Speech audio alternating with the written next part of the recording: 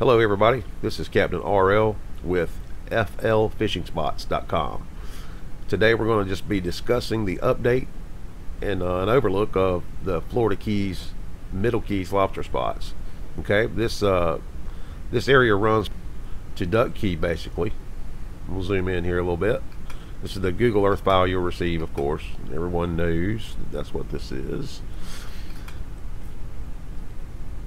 It's a fairly big area. I'm going to add in some borders and labels here so you can see where we're at. Okay, so Duck Key's it's the most centralized, I guess you'd say, between there and between there and Key Colony Beach, I guess. But you run all the way up to just south of Long Key. So let's say it's Long Key and this is Marathon here.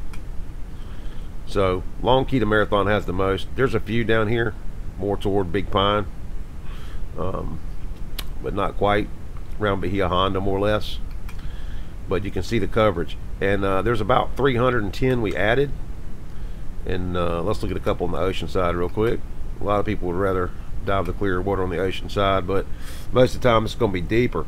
Now this stuff on the ocean side here is anywhere from 5, 6, 8 feet, snorkeling territory, all the way to, there's some 25 and 30 feet areas too. You get comments that basically say, when you click on them here, that basically say it's lobster habitat or it's a lobster spot.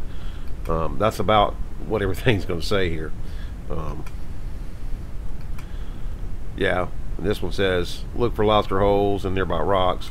It's going to be that kind of stuff. I think there's around 90 on the ocean side in this same geographical area. And let's get over here on the bamboo bank, which is on the bay side, obviously, of Duck Key. You got a lot of them that'll have spots about bugs. Let's see what else. You got them that'll just say, yeah, that's like patchy mixed bottom, meaning that's probably hard bottom coming off of a grass flat with some rocks. But this is what it is. So there's a lot of good spots here. A lot were added on the bamboo bank, which is here. The ones that I'm running around on here, left side of the screen, these were all added, and the number comes to around, I think, 295 to 310 additional. Plus we added a little bit south of Marathon here. We added all these. There's about 75, I think, 75 or 80 in this area. So that's where we are. But I want to give you guys just a quick overview of this area. And there's a lot of spots here. I think the total is around 1,300. But here's another thing we need to go over really quick, because a lot of people stay in Islamorada and Key Largo, which is up here, this area.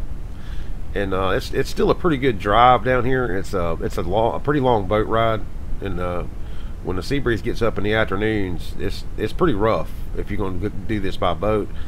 So if you're not staying pretty close to here, and Key West is way down here, it's off the daggum screen over here. Key West is here, so this is more the upper Middle Keys is what this is. And remember, this is just the Google Earth version, just so I could show you these spots real quick.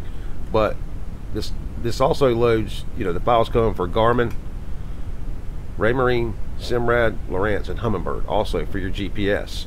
That all comes with it. That's all emailed. If you can order an SD card preloaded with the spots for all those brands if you'd like. All that's done during checkout on the sites.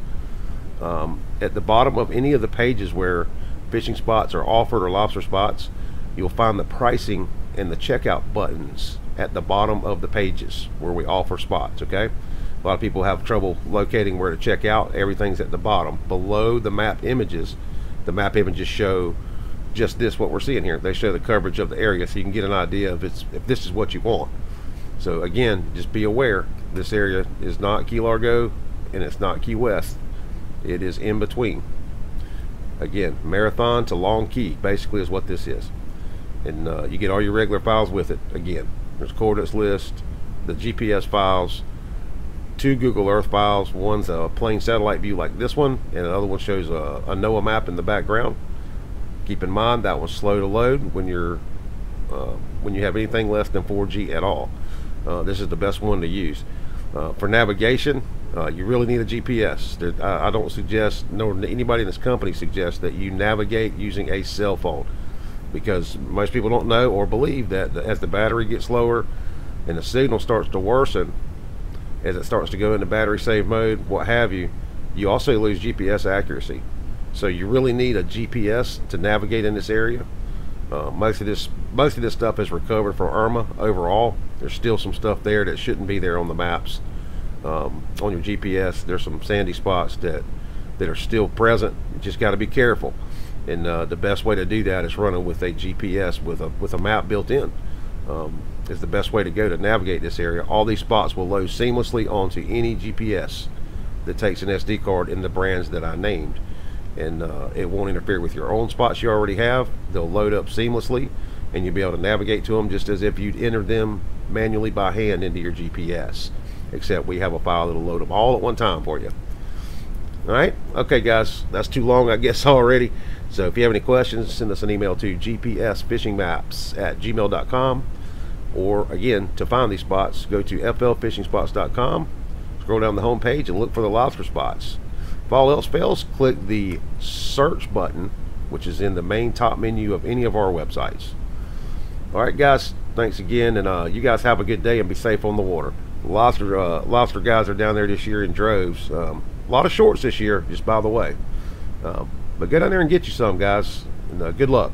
Again, be safe. Take care. See you next time.